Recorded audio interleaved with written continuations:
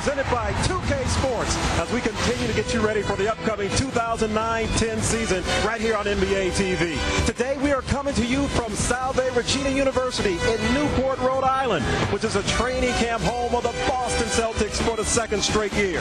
The green team appears to be fully locked and loaded as you're looking at their captain, Paul Pierce, right there, for a serious run at an NBA record 18th championship this season.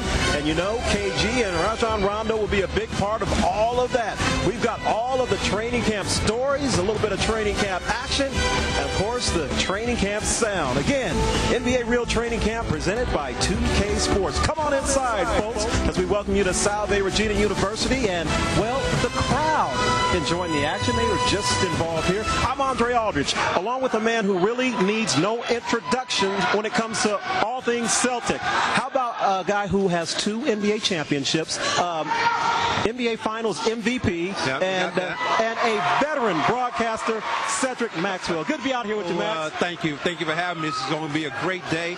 I anticipate a lot of great things. There's going to be a lot of excitement watching the Celtics today practice. Well, I tell you what, as the NBA's most storied franchise because of championships and history and everything, it's good to check them out from beginning to end as far as this workout goes. And a little bit earlier today, before this scrimmage goes on behind us right now, Doc Rivers got with his troops and kind of talked about everything he wanted to get accomplished. So let's listen in.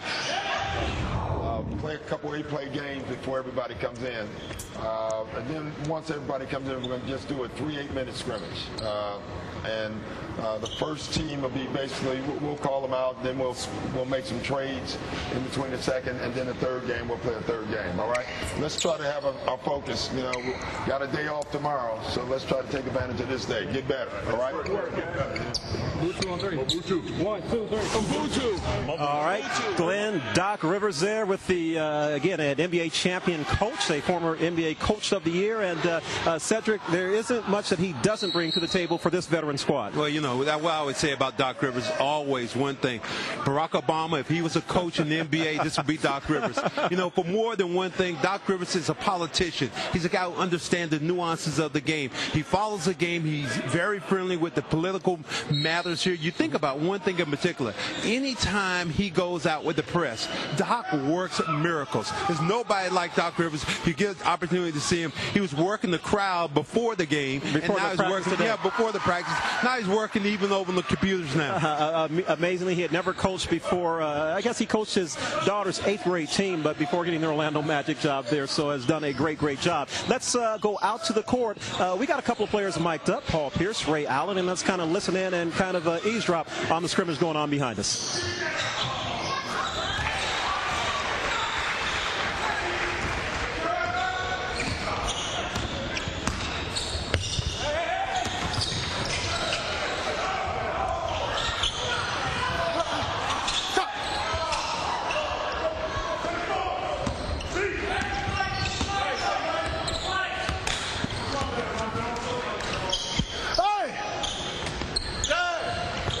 Nope.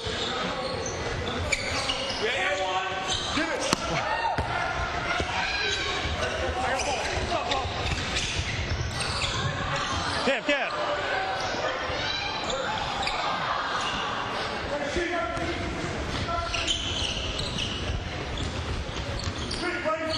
Coming off.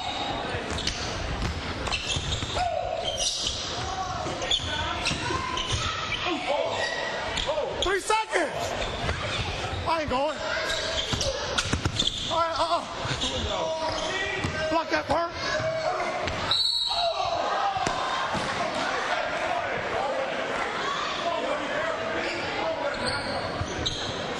Just wipe that down right there.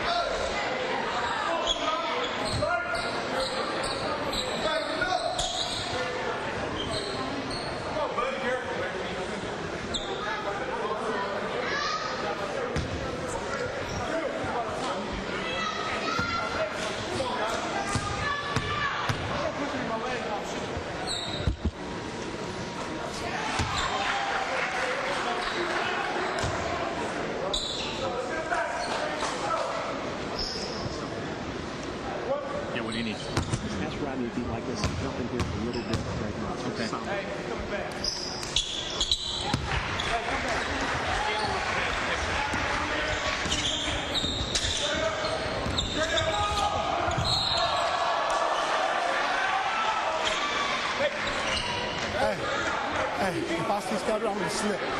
Come on, y'all. What happened? Offense? No. If I see that, I'm gonna slip early. That was offense?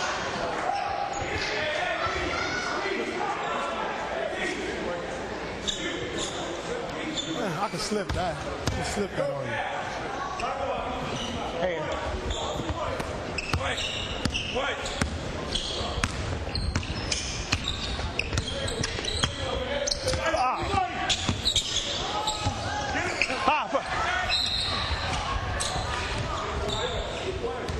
That's all right, Keith. Get back. Get back here.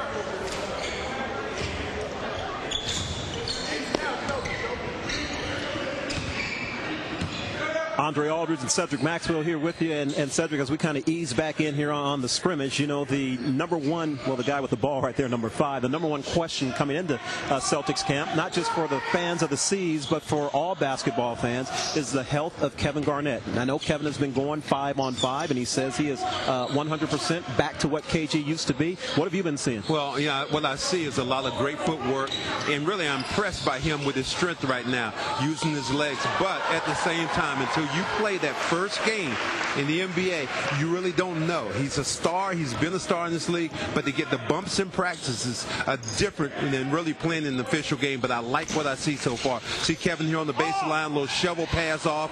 But you look at his legs now. See, is he limping, coming back down, or see, is he in full stride? That's what you want to see. Does it look like a limp to you? Doesn't look like a limp. Look like he has a natural gait. Kevin doesn't like the most, at times doesn't like he's the most graceful guy in the world. So it looks like he might be limping. But I talked to Danny Ainge, talked to Doc Rivers. Both guys said right now that everything is structurally sound right now with the knee. So Kevin Garnett will have some fatigue in it until he gets back into game shape. And we saw him working against Rasheed Wallace, a new addition that we will be talking a lot about a little bit later on. But let's take you back. Did we hit the mute button at all when we hear those two guys talking? You know what? We didn't have to hit the mute button. They know they're on NBA TV. It's all good. Let's take you back to February, though, when the injury, which was actually an aggravation of a problem that he had